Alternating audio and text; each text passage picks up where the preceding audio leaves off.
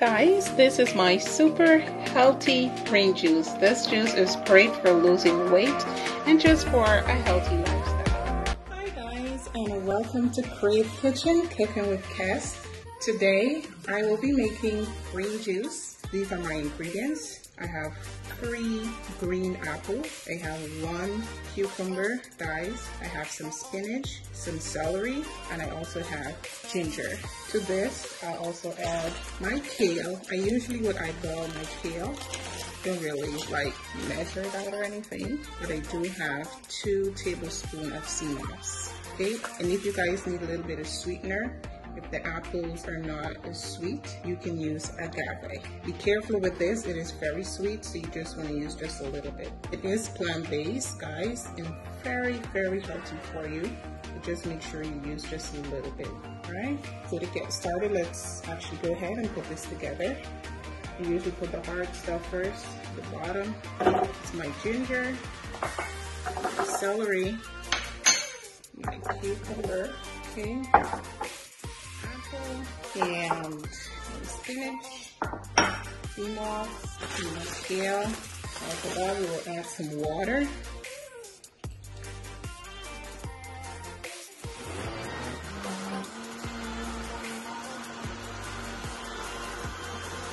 Look at my green juice. This is super healthy for you.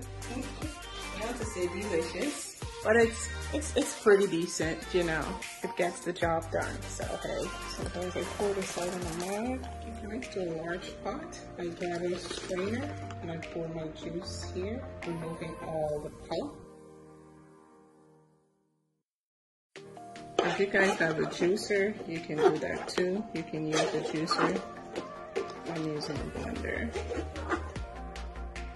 And guys, here you give yours a quick taste and see if it's good enough for you. Because I am doing no sugar, I wouldn't add any sweetener or anything to mine. But you guys can use some agave if you really want to use some sugar or some kind of sweetener. Agave would be best, right? Or you guys can actually blend your vegetables with a little bit of apple juice, so that way you have a little bit of sweetness to green juice. All right, and there you have it, guys. My green juice. This will last me for about 4 days. Guys, this is my super healthy green juice. This juice is great for losing weight and just for a healthy lifestyle.